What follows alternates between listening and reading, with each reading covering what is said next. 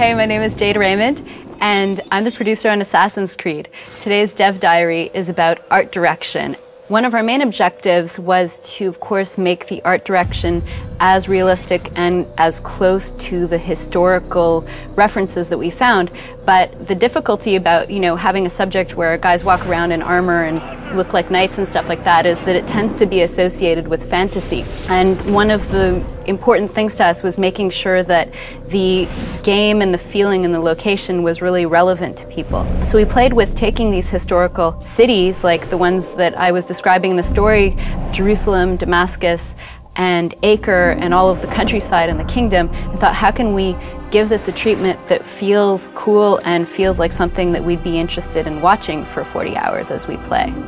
Now, we've made a huge kingdom, 3 huge cities, and it could easily get repetitive, and we didn't want that to happen. These cities in medieval times were bustling with all kinds of people, all walks of life.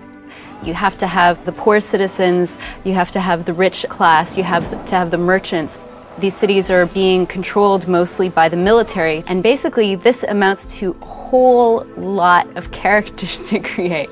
But we have over 300 different characters to create, and that's just the completely unique versions. On top of that, we wanted to make sure that when you're going through these cities, you don't see the same person a bunch of times.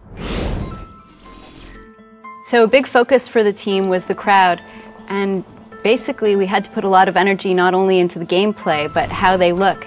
And that means that the art director and the whole art team had to put a lot of time into thinking how we would make this crowd interesting. We invented this all brand new character based on the assassins, but we also wanted to give him a look and personality all of his own. So the first reflection was, in terms of gameplay, our core gameplay loop, what is the assassin doing most of the time?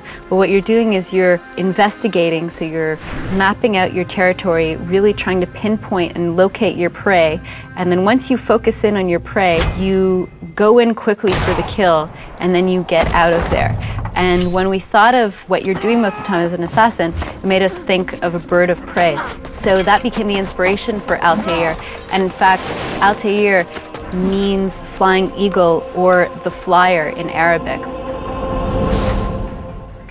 If you notice, he's wearing a hood which has a little point in the front, and he has a robe that kind of splits out on the sides, and when he's in movement the sides flip up, and if you were to look at a shadow cast from the side of him, you'd get the angle of the point of the hood and then the sides of the skirt flapping up, and you'd get the shadow of an eagle. So Altair really is the bird of prey. That about sums up art direction. Hopefully you still have more questions that I haven't answered, and there are going to be more developer diaries where we go into detail on all kinds of other subjects.